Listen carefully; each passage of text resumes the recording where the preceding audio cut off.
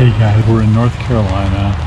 We're at the place where the Wright brothers first took off in their plane, making flight history. We're outside the Wright Brothers Museum, and you can see the Wright Brothers monument there. The weather couldn't be worse. It's cold, it's rainy, and we're about maybe a half a mile from the beach, and we have this huge storm coming in. We're going to go in the museum first, and then if we have a chance, we're going to try to take you out in the field and show you some of the cool things like the actual flight path and everything, and we'll take you up to the monument. We're going in the museum now.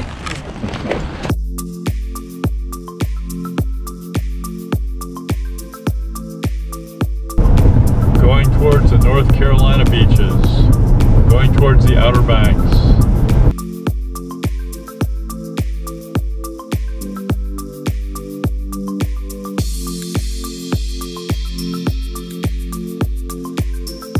So we're driving into the Wright Brothers Memorial. This is in Kitty Hawk, North Carolina, and this is where Orville and Wilbur Wright made the first successful flight on a self-propelled, heavier-than-air aircraft back in 1903. Admission to the memorial is $10 per person.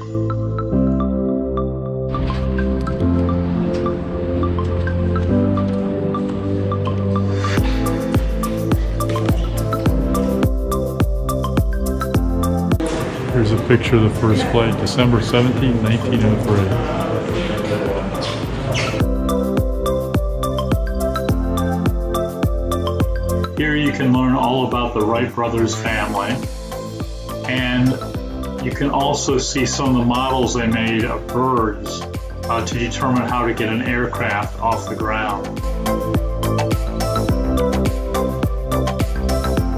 In 1901, the Wright brothers recalculated the airlift coefficient using a wind tunnel.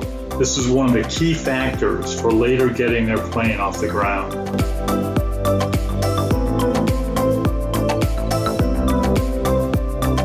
This is a sewing machine used to stitch up the cloth used on their plane's wings.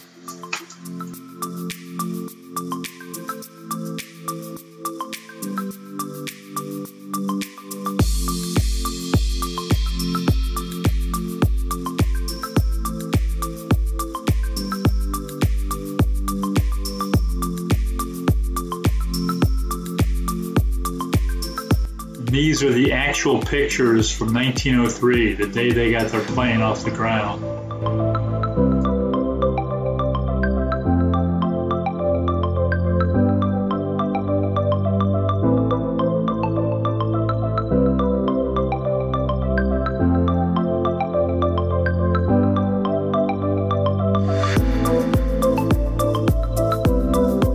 So here you see a recreation of the plane the Wright brothers got off the ground in December 1903.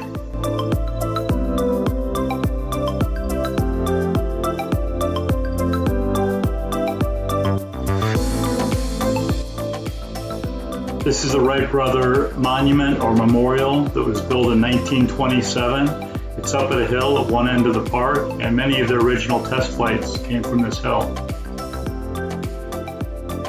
So watch for part 2 of this video, where we get outside to see where the Wright brothers actually got their plane off the ground.